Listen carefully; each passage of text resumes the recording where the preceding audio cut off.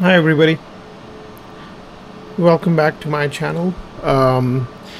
So today I'll be addressing one of the big issues with the new Sim Update 5 release that just came out, and lots of issues that came with it.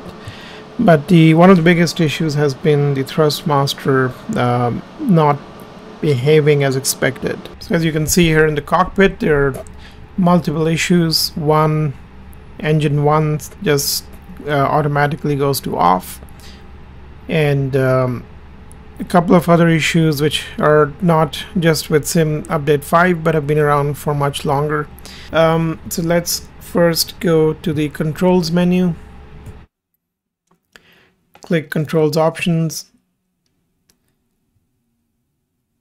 and as always let's just make a copy of your default profile. So I'm on the default profile right now, and let's click duplicate.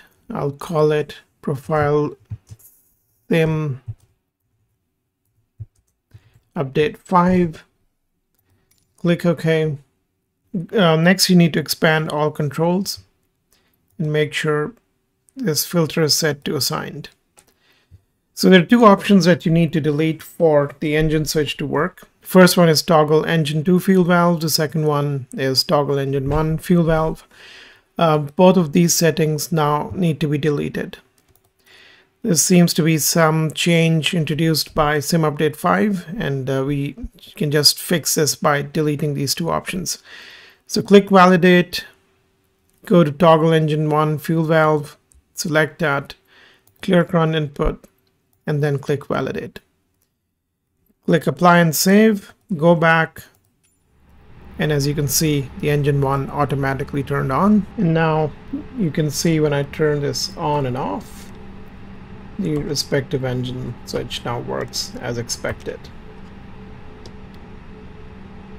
So very simple fix, just deleting two options and this should start working.